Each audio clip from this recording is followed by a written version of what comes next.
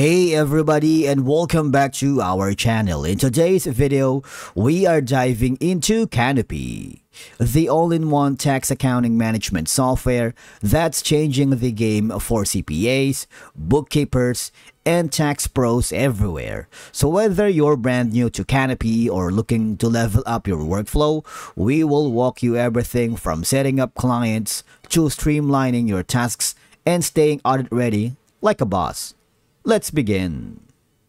Now, the first thing that you need to do is visit the official website, which is gonna be Canopy or getcanopy.com. On the top corner, you have multiple options. You can log in using your credentials, take a tour, get a demo, but the best thing or the best option at this moment is gonna be taking advantage of the free 15-day trial. All you have to do is very simple. Provide all the information needed here. Click the Get Started.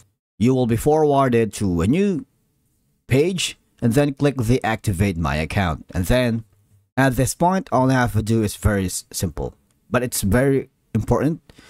You need to follow the on-screen instructions, alright?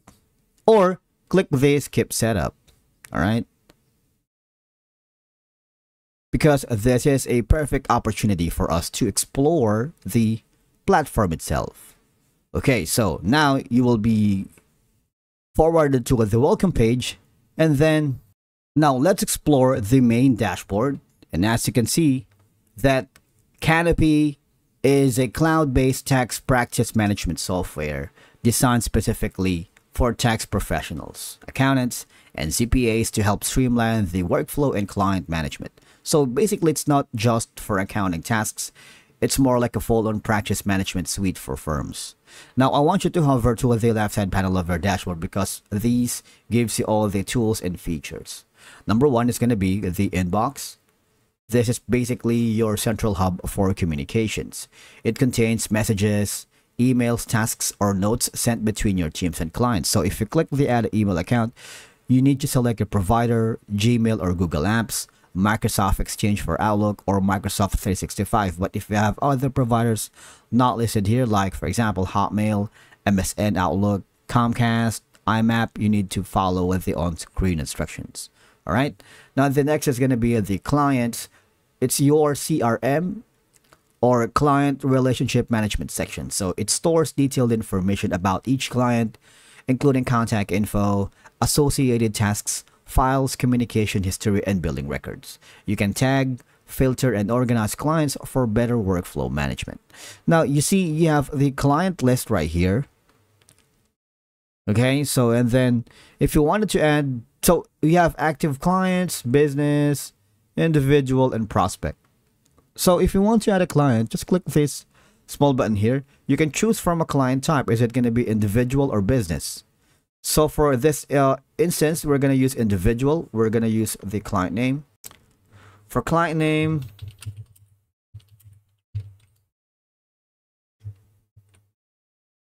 so you have your client owner, if you want, external ID, and additional information, and click the create and close. So we have created our first, create a new contact. So let's put that in a contact.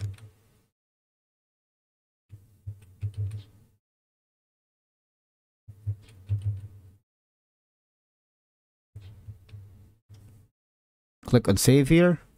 So we have created our first client and our first contact here. Now, having said all of that, we can go here in the contact list. Similar to the client, you can add a new contact. We have done that. Clients group, if you want, you can create a client group.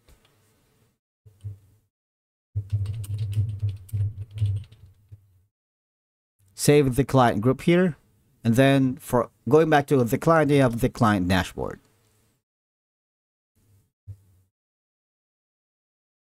Now, loading times may vary depending on your internet connection, so make sure that you are connected to a stable, active internet, or if you're not using a VPN, that could interfere with your connection. So the three dots icon here represents the present and the schedule. If you want to create schedules, you can do that. You can create a schedule name, since every week you have the select attachment type. Is it going to be a PDF, CSV, or XLS? All right. Click the create button and we have done that. So we're going to hover to the file section. It's basically a document management system for uploading, storing, and sharing files. So here you can share files with their clients or team members securely. For example, for client files here, you can use all these. All right, internal files. If you want to add, say for example this one, you can drag and drop here or select by clicking. So we have added our first file here. That's for internal files, your files recently viewed. Now for the work section, this is where you manage all your tasks, projects, and workflows. So you can help track task status if you go to the task list. So since we don't have any task yet, let's create a task or add a task. So for the this one,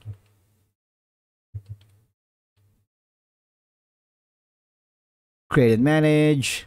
You also have the option to add work. Now, it supports creating reusable workflows or automations for recurring work. And you can set the priority to medium, low, and urgent. All right. And then you can also edit that here. And this section refers to the archiving task, but we're not going to do that. Instead, we're focusing on the time. Now, it tracks time entries for you or your team. That means this is going to be useful for billing, productivity analysis, and ensuring accurate time logging on tasks or projects. You can manually log time or use timers. So if you want to start timer, you can do that, or you can add time entry. All right, so this one right here, and click on the save button. Now clients can pay online depending on your payment setup, and you can track outstanding balances here. All right, there's going to be a three dots. You can export, filtered list, or archive time. Now for the billing section, it handles invoices, payments, and payment tracking. So if you go to the dashboard, you would notice that you can generate invoices here based on time entries or flat fees. Not only that, if you go to the invoice section, again, clients now can pay online depending on your payment setup. All right, so you can create invoice right here. You have a single invoice. Is it going to be a recurring invoice or bulk invoice? For a single invoice, go here, select a service, and add a description.